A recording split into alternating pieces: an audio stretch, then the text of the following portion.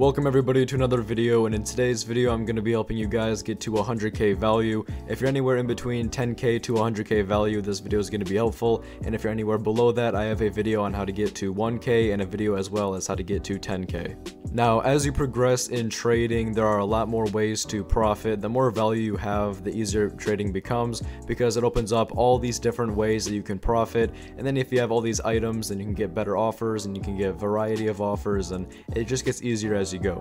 Now, the first point is going to be the upgrade and downgrade method. This is one of the most simple ways to profit. Let's say you upgrade into an item for a 1k overpay, then you just want to downgrade for more than that 1k overpay.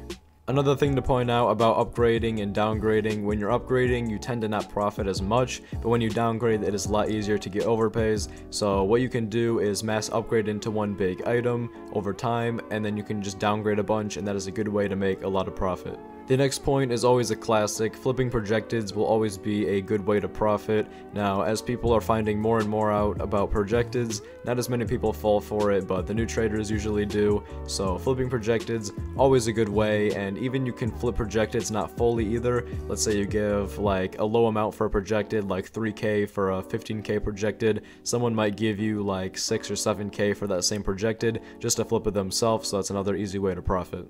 One big thing about any level of trading is you always want to work with the items that you're most comfortable with, or that you're the best at trading with. If you're better with smaller items, you want to trade with those, or bigger items, wrap items, or valued items. Whatever you're the best at or most comfortable with trading, go for that, because you'll probably succeed the best with those, and then you can profit easier.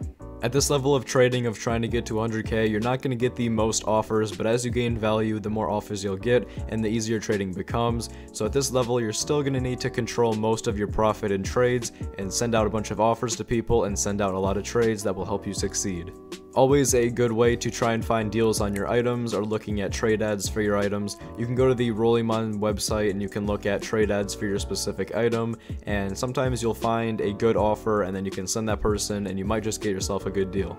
Just like people making trade ads for your items, you can go ahead and also make trade ads for your items as well, so you can advertise your inventory, which advertising your inventory always gets you a better chance of offers because you're putting your inventory out there, showing the people what you have, and then you can get offers even easier.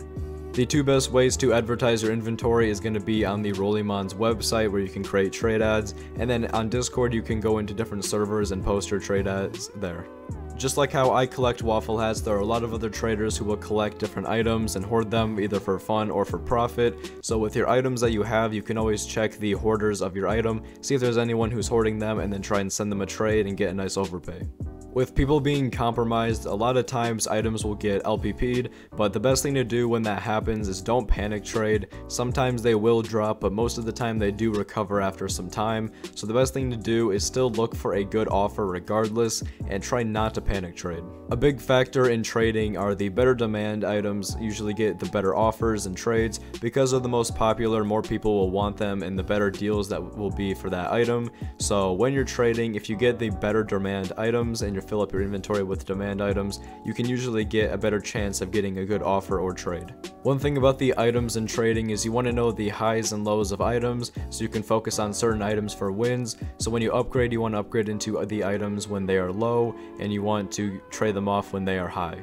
A nice way to upgrade and profit is you can lowball valued items with pure wrap. So let's say a legit fedora is 16k value, you can give 15.5k or even less maybe for that item in wrap, and that's just an easy way to profit and upgrade.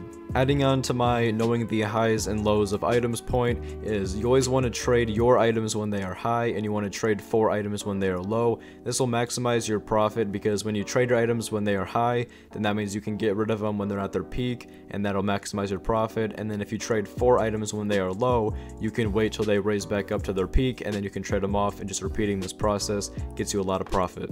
Another thing about trading is the people with the smaller amounts usually tend to not have as much knowledge and experience, so that is probably the best way to get better deals, because someone with 50k is going to be usually less biased than someone with a million.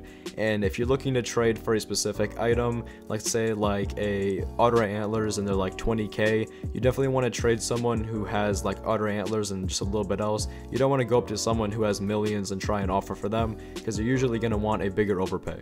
And one of the biggest things in trading, I mentioned it before, but the richer you get, the easier trading will become. And sometimes trading can be hard at times, but if you have an inventory that you don't like, work on just getting rid of it and changing up the items to items that you like. But the richer you get, the easier trading will become, so just know that when you are trading. So that is going to be the end of this video. Hopefully you guys did enjoy and learn something. If you did, make sure you let me know in the comment section down below. If you're new to the channel, make sure you subscribe to the channel to help me out get to 5K subs. But that is going to be the end of this video, and I'll see you guys in the next one. Peace.